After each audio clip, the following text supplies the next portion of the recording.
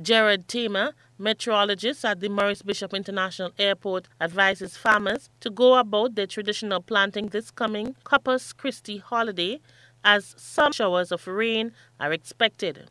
The island has been experiencing a harsh drought season, leading to concerns about water scarcity and its impact on farming. However, Tamer's forecast brings a glimmer of hope for farmers who have been hesitant to plant due to the dry spell. Okay, so Corpus Christy is normally a planting day. If people want to plant, go ahead and plant. We are seeing the rains coming.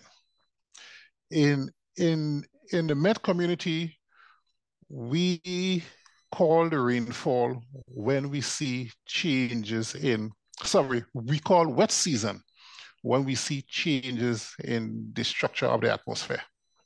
Okay, we don't wait for a rain shower to say the rain start. Okay, the rainy season starts for us with the changes in the construct and the features of the atmosphere, and we are seeing that happening. Farmers have been grappling with the challenges posed by the prolonged drought, including reduced crop yield and water stress on livestock. Tamer says countries to the north of Grenada are bracing for heavy rainfall.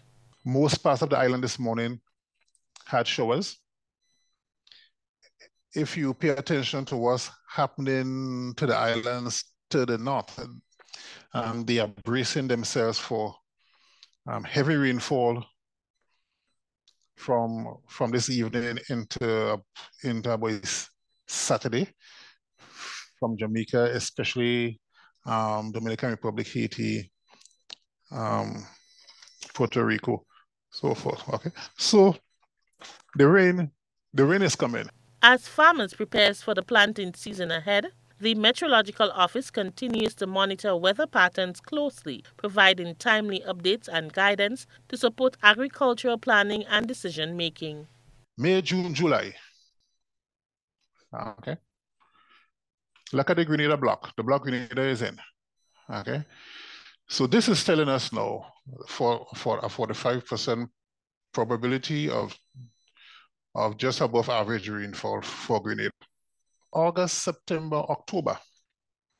Again, just a little bit above normal rainfall is expected.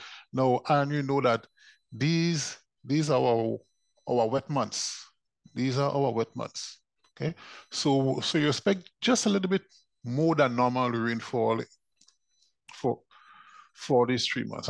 The message from meteorologists is clear. Despite the challenges posed by the drought, opportunities for planting and harvesting remains, and strategic action can help farmers navigate the unpredictable weather conditions. Rena P. Thomas, GBN News.